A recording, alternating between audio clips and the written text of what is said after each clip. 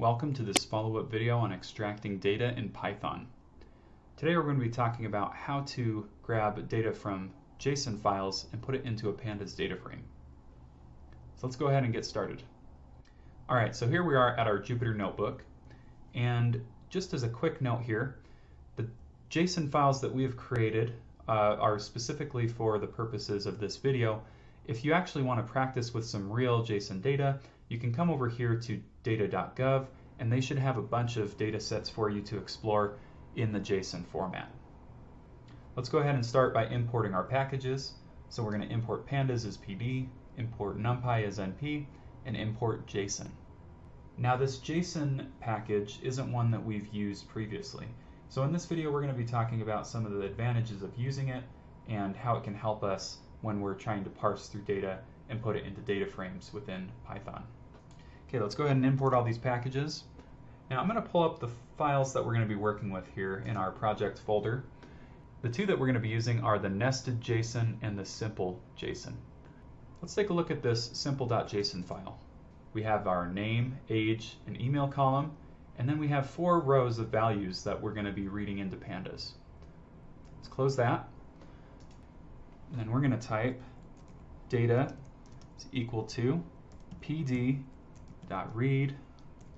JSON, and then we're going to pass in that simple.json file. Perfect. Now let's go ahead and type out data and hit enter, and there we have our perfectly put together data frame. Now since this was a very simple example, we're going to need to go into a little bit more depth because JSON isn't always that cleanly put together. Oftentimes there are nested key value pairs within a value section, and so we're going to take a look at that in our next example. Okay, we're going to go ahead and now use our JSON package to import this next one because it's a little bit more complicated. So let's go ahead and type out data, set it equal to JSON.load,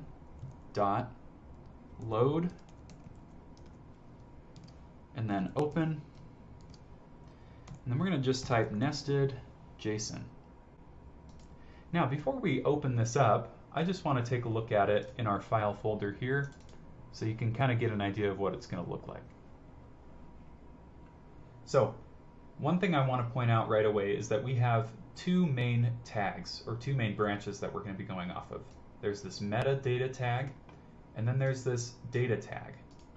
The metadata tag contains information about the data set itself, whereas the data tab actually does contain the data set.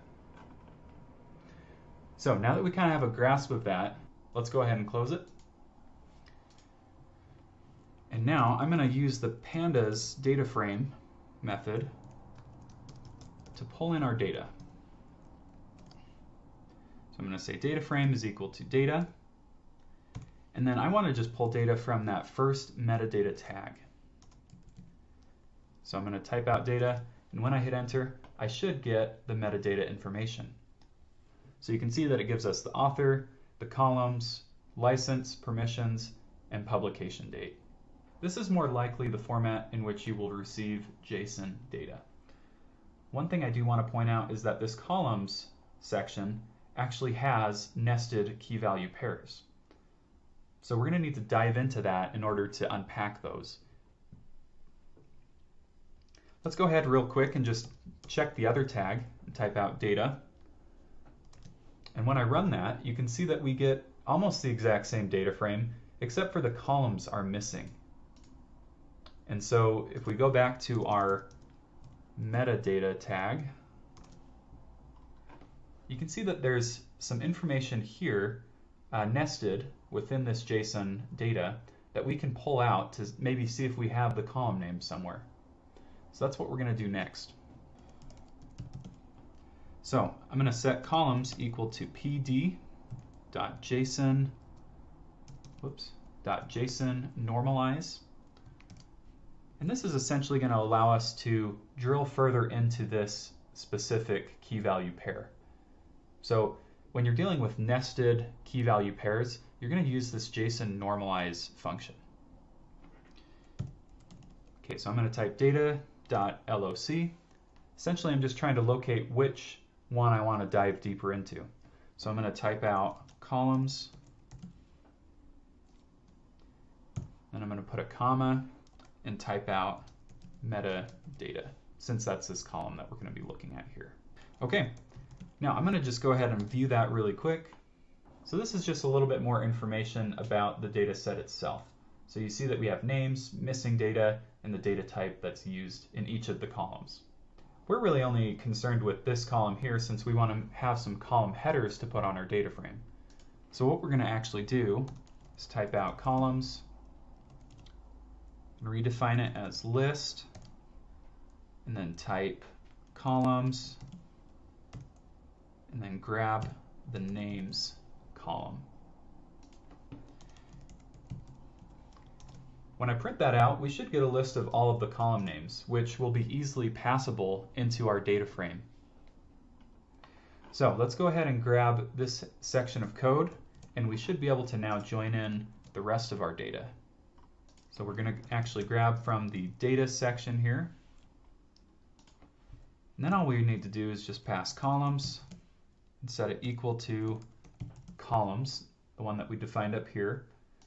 And now when I run this, we should get a beautiful data frame that is easy to read, and we can start performing manipulations to this data set if we needed to.